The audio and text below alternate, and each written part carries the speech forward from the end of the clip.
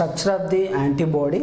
So the antibody, so it is the Y-shaped structure. So it has two light chains and two heavy chains. So these light chain and heavy chains are linked by the disulfide bands. So here the antibody contains two ends. They are Fab end, FAB end and FC end. So the antigen always binds at the Fab end. So here this Fab end, the antibody always recognizes the antigen in this place. So hence it is called, it is the place of, it is called as paratope. Okay, right.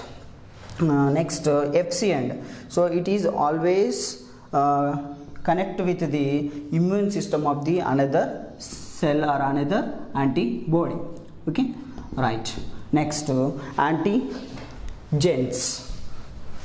Antigens.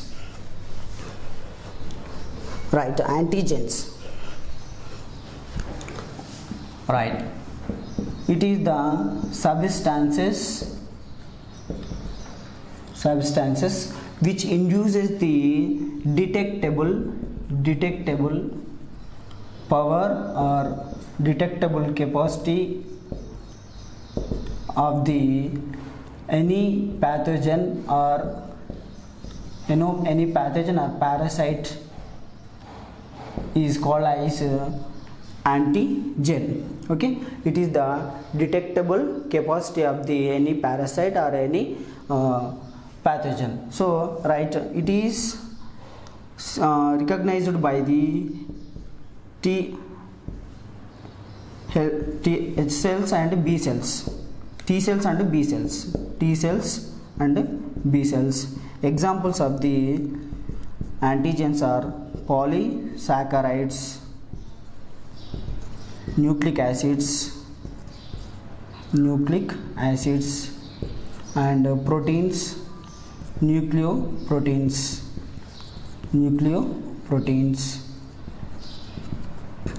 Okay, so here the antigen binding of the